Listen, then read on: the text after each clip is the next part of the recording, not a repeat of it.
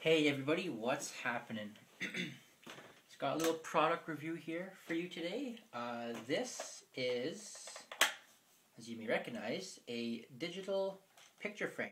This particular frame is the Insignia NS-DPF9G model, and as you can see, it's really nice. It's a 9-inch picture frame, so measured diagonally. It has a 16:9 aspect ratio, so you get the nice wide display, which is good. The cool thing that I like about this particular picture frame is there's no branding whatsoever. It's just a nice clean finish, clean frame, apart from the smudges, of course.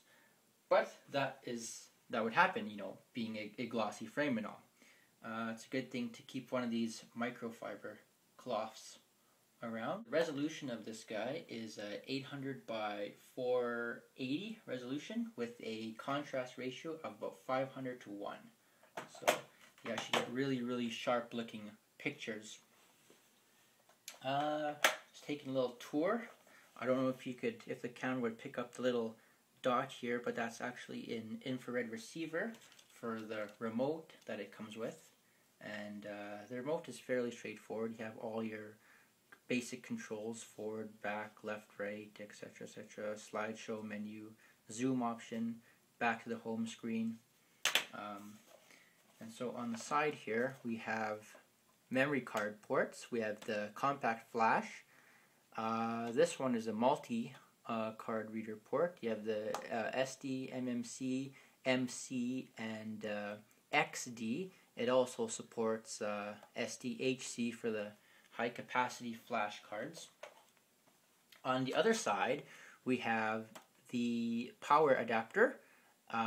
It connects to the computer by way of a mini USB, and there's also a nice little remote holder. You just shove the remote in there and it holds it. And of course you can also connect a USB flash drive.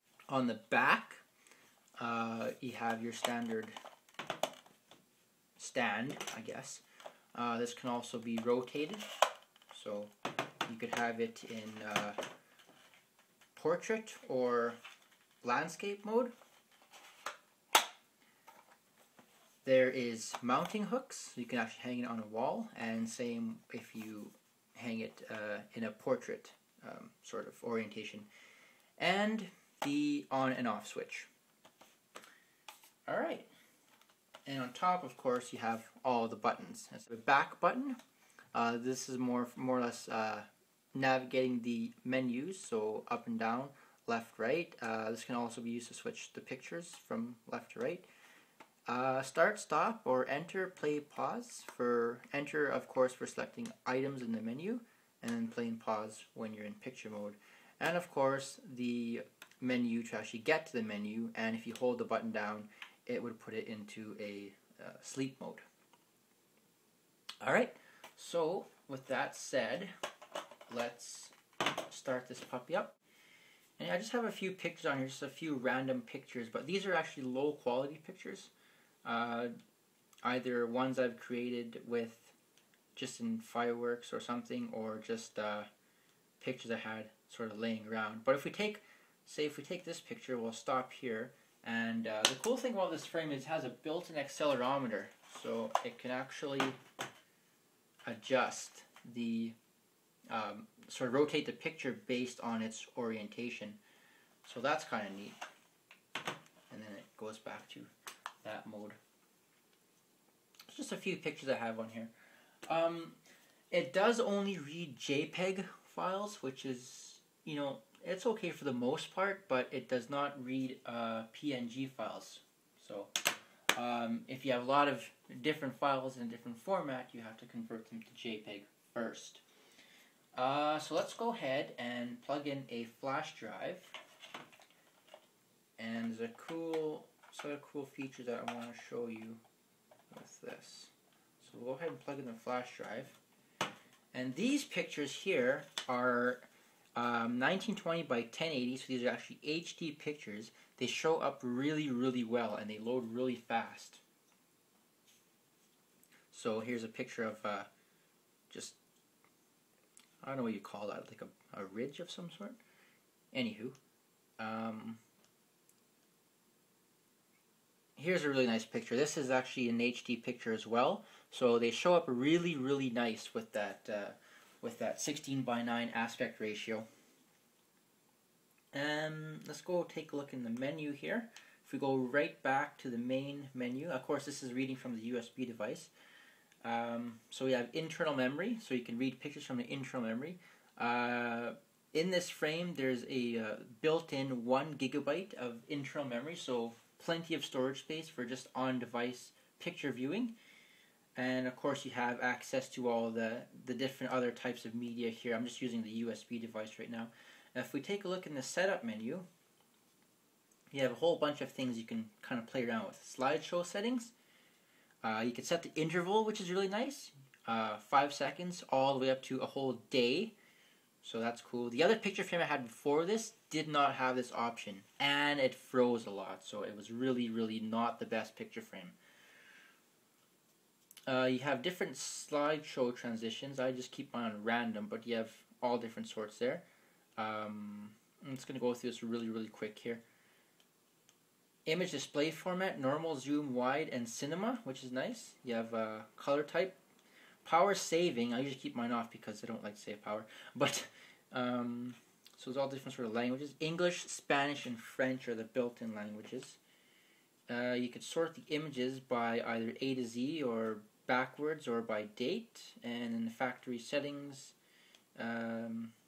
just goes back to demo mode. This is a basic picture frame. There's no internet connectivity. There's no Wi-Fi. You can't email pictures or anything to it, that sort of stuff. So it's just your standard picture frame.